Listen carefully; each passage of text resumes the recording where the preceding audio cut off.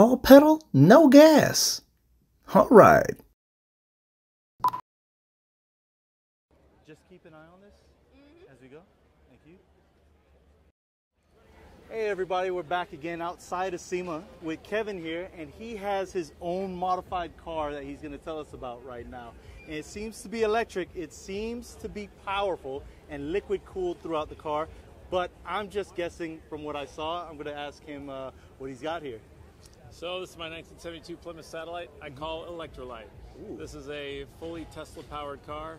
It's got a Model S P100D drivetrain with just the rear motor, no front motor. I wanted to keep it muscle car, so it's there we go. Rear drive, no traction control, just all the torque, just making it fun like a muscle car. Front end just pops up. Oh yeah. Yeah, nice. This is a full build, so I used the whole Model S subframe in the rear, cantilever suspension. Yeah. And then the balance, it's a little heavier now. It's 4,300 pounds. Yes. About 300 pounds heavier than the big block car. Yeah. But it's 55% rear weight, so we're getting into the sports car category of handling now. Oh, okay. And that's 600 pounds lighter than the Tesla I pulled the parts out of. So this thing's just flying. It's a beast. Oh my God. Yeah.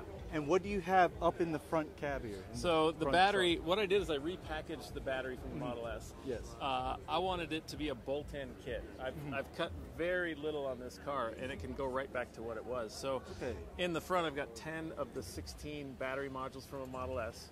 The remaining 6 are in the rear. The tricky part about the battery is you have to contain them in a way that will handle the forces of the car. Yeah. You also have to keep them healthy, so they're liquid managed. That's heating, cooling, and chilling. On the hottest of days, it'll turn on the air conditioner and chill the batteries below ambient temperatures. Oh wow, that's great. And where do you have your sensors placed for this? So the temp sensors are in the return line of the coolant system. Those are CAN bus temp sensors. It's all run through the Holley SmartWire power distribution module. So that's all programmed to just be fully automatic. You don't even have to think about it. Wow. And what kind of operating system do you have in it? Is it just bare bones, or how are you connecting it to the car? That's a good question. The batteries are kind of one thing. In addition to the thermal management, it's got battery management. So you're talking about the amperage and the voltage and keeping them healthy that way. That's a standalone computer. I monitor that on a tablet in the dash. The other side of it is how do you run the Tesla computer, the motor. That uses an intermediate box that communicates over CAN bus, and that makes it usable outside of a Tesla. So really all I took from a Tesla was their tuning, because their inverter tuning is spot on. We're using the tuning and the torque. Everything else is just aftermarket and kind of raw. Wow, okay. And then you're just balancing everything, seeing how it works, and then implementing it? Yeah, you know, this is a car that I could tell you how to turn it on, and you could drive it and plug it in, and I wouldn't have to tell you anything else. No learning curve? No learning curve, except for how much power it has. Okay. If you haven't driven a powerful car, this thing, it rips. How many pounds of torque does it have, and how many horsepower? It's 600 horsepower, and then the torque is somewhere between 900 and 1,000 at the tire. I did not expect it that high. And I should have seen it coming. I'm actually speechless right now. This is incredible. And the box that you have this in, is it what's the glass that you have in there, and then is it like housed within You're thinking along the lines I was. You know, how is this going to stay put? Yes. So I've got this mounted. I custom built the K member below. It's got electric power steering, so everything is slightly different than a gas powered car. But these boxes are structurally sound.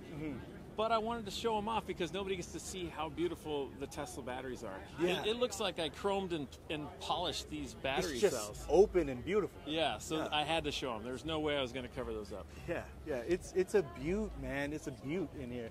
And I'm going to get some shots of the inside because we definitely have to see that. Yeah. What do you have? Anything encroaching on the trunk space? Yep, so I could only fit 10 of the batteries here. Yeah. There's 6 more in the trunk, and those are enclosed because I wanted a usable trunk. Yeah. That's what got my weight and balance just perfect, 55% rear, because the batteries plus the motor in the rear, it's just the perfect balance. And so 0 to 60, what are we talking here? We're at well under 4 seconds. Man, and this is your first build like this? First or? electric build, yeah. First electric build? Yeah. Man, you put a lot of that knowledge to use on this. I did a lot of thinking. I was only going to go all the way. Yeah. I knew it would be a lot of work, a lot of time. I had to learn it. No middle road. No way. Yeah. No, I was only going the biggest battery, the biggest motor, because the work is the same. So Yeah. you might as well get the most. Dude, it's like Detroit Muscle meets 2038. Yeah, you know? right? Yeah. This is incredible. This was my favorite car. That's why I built this body. This Yeah. was totally intentional.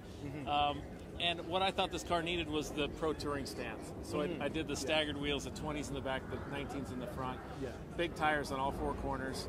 Have it And when lead this in. when this is closed, you think it's just a Pro Touring car. Nobody knows this is electric. Yeah. And that's what I wanted. Muscle car. It's factory appearing interior, except for the heated seats. Yeah. It's got air conditioning. It's got heat. It's a fully daily drivable, just beast of a car. All the creature comforts. All of it, yeah. Okay, man. This is definitely a beautiful car, and we have people, as we're talking, going up to it because they get tunnel vision Yeah. staring at your car. It's amazing. And it's completely done, nothing else to do to it? Or No, have you reached your dream with this? I'm there. There's one thing I thought of during this show, and I want to add an air-conditioned chiller for the motor cooling loop, because there's two cooling Okay. loops. Yeah. This is the motor side. This is the battery side. Yeah. If I'm going to start drag racing it, I can pre-chill the motor using my air conditioner, which is already installed. That would be a great idea. So when you take it to the track, can you run it like back to back, Oh, or yeah. do you tend to take a little break? No, you can run it as hard as you want. The Tesla software in the inverter will limit Yeah. itself if it gets to any kind of high temperature. And do you have a system inside with a tablet or anything that you could read through? Yep. Yeah. Yeah. The whole car will function off of two tablets, or you can add an iPad if you really want to get into data logging and everything else. And Oh, wow. the two tablets are the dash. So- I can monitor every cell in the battery, which there's 96 cells. I can see all 96 cells on one page. I can monitor amperage in and out, temperatures, voltages, everything. This is one of the most impressive builds I've seen here, because the name of the game this year, has been the modified cars. They have the Bronco inside, and they have a couple others. This one, I gotta say, might be my favorite. Oh, I It might be appreciate my that. favorite. Yeah, It's my this is favorite nice. too. Yeah, definitely. And because you heard Ford is selling their motor now. Yep. Yeah, but I feel that this one just has, I don't know, it has like a feel to it that, I'm looking forward to that motor. Yeah, me too. My dad is planning on getting that motor and putting it in something, Yeah. but I do like the route you took with this, and I'm impressed, I have to say. Thanks. You Just- got to check out the suspension. I used the whole rear end of a Model S underneath, Yes. but there's a cantilever suspension in the trunk, so Yeah. I can tune it all from the trunk. It stays clean. And you it's- could change it in the ride. Yeah. Yeah. Yep. Man, that is really cool. When you drive it normally, is it more of a stiff ride, or does it give a little bit? It's 'Cause like a for the weight. It's a and the sport bounce? tuned ride. You can Yeah. feel the weight, but Yeah. it almost feels like it's an advantage. It feels so solid, so sure-footed. Yeah. You point the car the way you want to go, and it's going. It's just a rocket. It's just a rocket. Man, this Yeah. is cool. And how does it handle? It handles like you would hope. The steering with the power steering, Yeah. I can. It's variable pressure. So if I want pinky steering in a parking lot, or if I want to stiffen it up on a road course, Yeah. it's whatever you want. So Yeah. it always just seems to be right. It's what you would hope when you're driving Yeah. it. Whatever you want. Okay, so what we're looking at here, this is the Torque app. This is a very popular Torque Pro app anybody can download and you can use with your car. But in my case, all this data is from the battery management system. I've got GPS speed, I know how many amps I'm drawing, I've got my pack voltage, state of charge, high and low temps, high and low voltages, and we can go even deeper.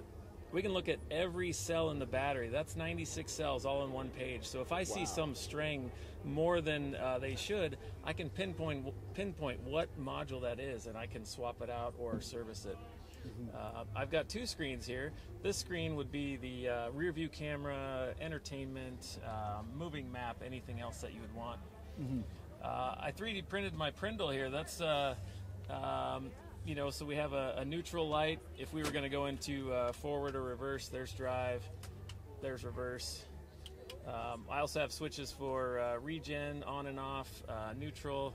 And then I have a lower panel. I wanted it very driver-centric, so everything down here is for the driver. I've got my power windows, Bluetooth stereo, various lights, line lock, And then we've got our thermostat and our PWM control for the AC compressor. If it's a moderately warm day, I can run the compressor at a lower speed and just draw fewer amps. But on a hot day, you crank it up and it'll just keep you cool. Wow. And the ride looks leather seating. Yeah, these are heated leather seats. Yeah. It also has an electric heater core. Like I mentioned, the air conditioning. This is a daily drivable, comfortable car. I have a family of 5, so we all go, kids in the back. I've been driving it all summer. Oh, this is the original dash I had recovered. Actually, the original instruments are still in here. My instrument panel consists of tablets, and I can just pop those out. This is just a regular tablet. They wirelessly charge in the dash. May I take a look at that? Yeah, so that's the wireless charger behind the scenes. And it mounts with magnets? No, I 3D printed these mounts. Oh, I see them there, yes. Yep. Wow. And the reason I did tablets is because they're upgradable, replaceable. You know, instruments are so expensive, and sometimes your tastes change. You want to upgrade. But this allowed me to keep the factory wiper switch, the headlights, the HVAC, everything as factory as possible, other than the rockers for the drive. Man, I think you found the secret sauce here. Yeah. This is amazing. Yeah, this is well done. Maybe check out the trunk. Yeah, let's go check it out. So, like I mentioned before, with the 100 kilowatt hour battery pack, repackaging it, 10 of the modules are under the hood. There's 6 more in this box. All these boxes, you have to equally cool all of the batteries. So each box has a built-in cooling manifold. All 3 of those manifolds run in parallel flow. So all 32 cooling loops are equally flowing throughout the battery. And then something a lot of people don't realize is I still need a 12-volt battery. It's still got a lead-acid battery because all of the car functions, even the computers, run off of 12 volts. But the charger has a DC-DC converter built into it. It takes 400 volts from the battery pack, charges it just like an alternator would. So right now the battery's sitting at about 13.8 volts. Wow. This is amazing. And what do you have in this box here? So in this box, anything orange in an electric car is dangerous. So because it's the high voltage. So inside this box are the high voltage contactors, high voltage bus bars, and there's also a service switch. I can disconnect the high voltage with this switch, and it's positioned in a place I can have an external cutoff if I'm at the track. And do you have anything that covers all of this so that you'd be able to use it as a trunk? Absolutely, yeah. I've got a full cover, but we kept it open for the show because everybody wants to see the guts. Oh, definitely, yeah. Nothing about this car is fake. It's all function. I didn't want it to look like a fake engine. I didn't like fake sound. I just wanted everybody to see this is what an EV looks like. And if you look close behind my suspension, that's all of the EV wiring. I've got high voltage contactors. This is the battery management computer, all of the battery management wires, the charger. Everything is serviceable and out in the open, so you can kind of show people what it does. Yeah, and if you ever need to do any work, it's easier to get to than most other cars. Yeah, absolutely. You can see that cantilever suspension. That came out of necessity. Once I bolted up the Model S subframe underneath, I didn't have room for coils under the car. Underneath, it's all aluminum subframe, aluminum independent suspension. But this, it worked out, and it's cool to look at, too. I really like it. Yeah. So this is a Plymouth Satellite, but it's an electric car, so we have to charge it. So if you look down at the license plate, it says charger. That's where we plug in. And then we just... what is the voltage that you get on this for a charge? A full charge is about 400 volts. 400 volts? And how long does it charge up the battery? If it was all the way drained down, you're looking at 8 to 10 hours. This is a level 2 standard car charger. But the battery, I don't usually take it down all the way. So you're looking at 50%. So you charge up in 4 or 5 hours. So from hub to hub, all Tesla again. So these are Tesla brakes made by Brembo. We've also got an electric parking brake that locks the rotor. So your parking brake, it's very solid. These are 285 Nitto tires on 20-inch wheels, double adjustable coilovers. Okay. And everything, from the steering to power is adjustable. Everything's from adjustable. the car. Yeah. Wow. All right, well, I want to thank you for showing us your wonderful ride. This thing's amazing. How long did it take you to put this all together?